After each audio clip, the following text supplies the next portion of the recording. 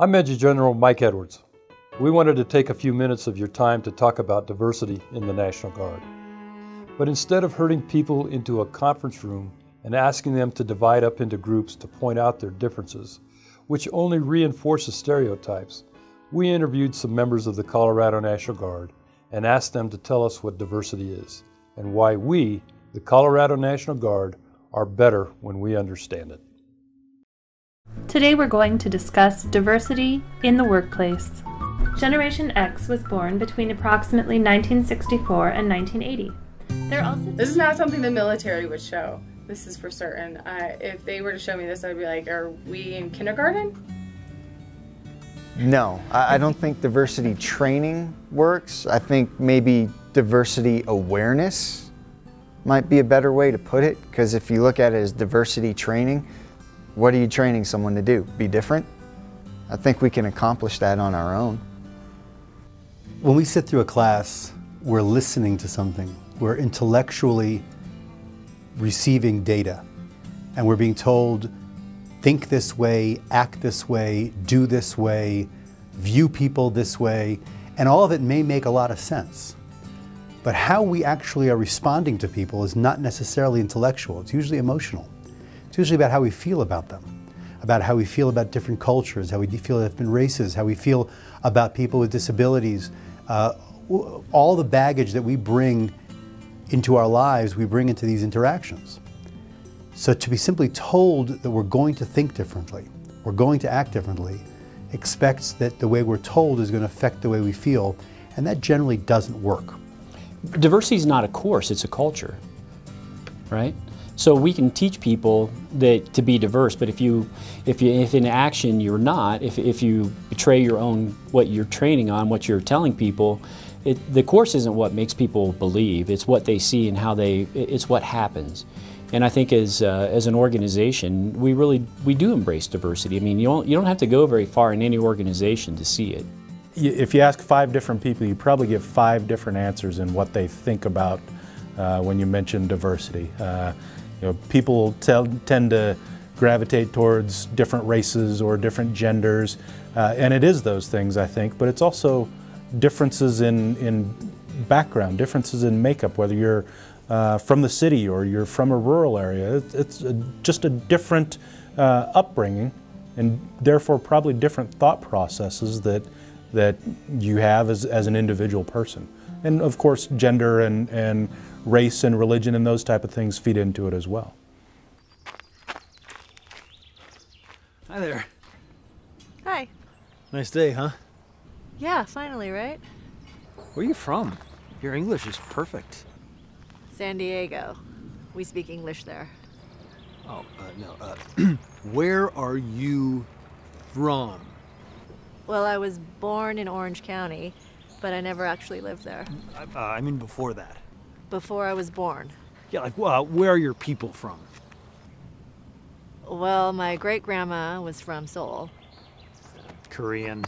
I knew it. I was like, she's either Japanese or Korean, but I was leaning more towards Korean. Amazing. Yeah. Hamshasina. There's a really good teriyaki barbecue place near my apartment. So I actually really like kimchi. Cool. What about you? Where are you from? San Francisco. But where are you from? Oh, I'm just American. Really? You're Native American? No, just regular American. I came from Taiwan. I immigrated to the States in 1991. I'm a first-generation American. Both my parents are survivors of the Holocaust. I'm a first-generation American. So the way that I was raised and the way that I think about things has a lot to do with the way that I was raised at home. I grew up in poverty where a lot of my peers didn't trust authority. They ranked being in the military as being in law enforcement, basically.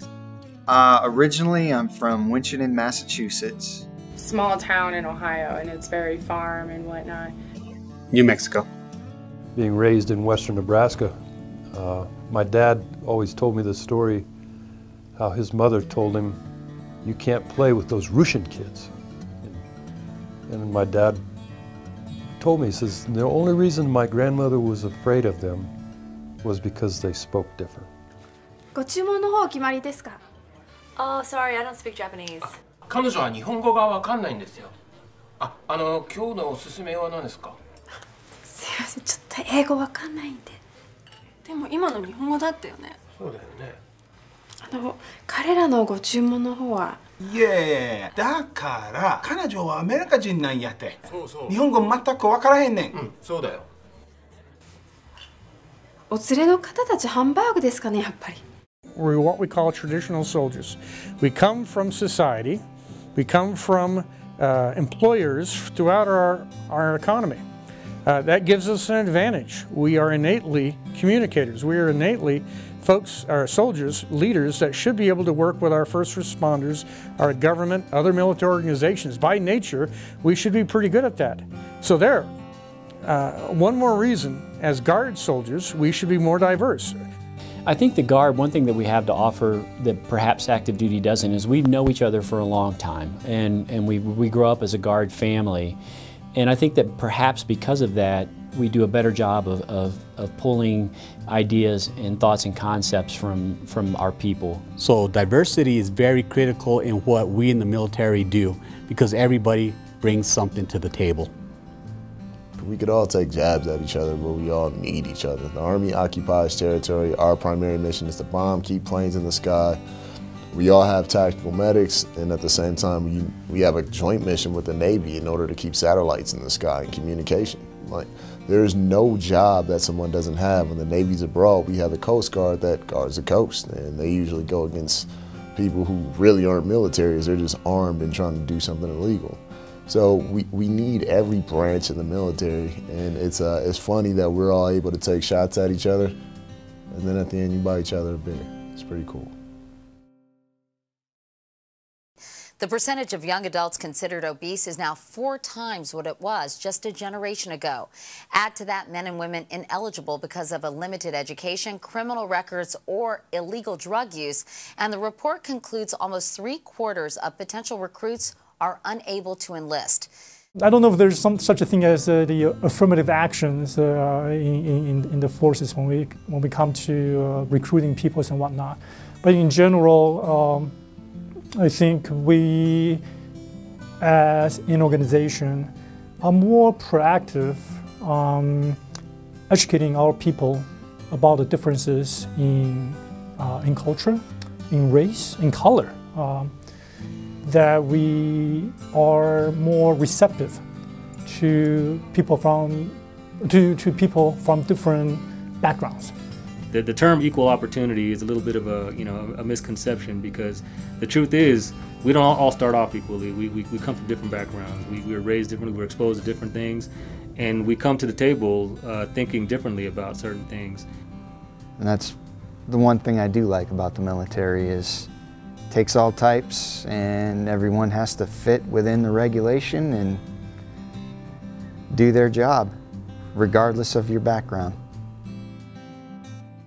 We don't really want to lower our standards or change our standards too much, but yet we have to become adaptive. And where I'm going with this is, as we look at the new missions that are coming in, and perhaps the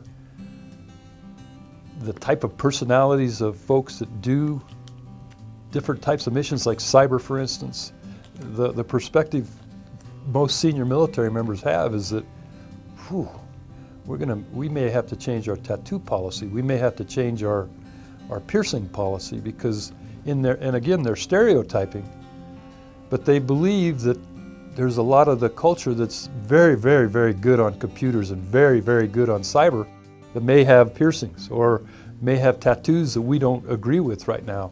They may be overweight, but yet they've got a mind that is amazing and could do wonders for our cyber network, for our nation. I think regardless of whether it's your military family or your at-home family, you're constantly going to be dealing with growing personally and growing with them, and that's going to take exceptions on both sides.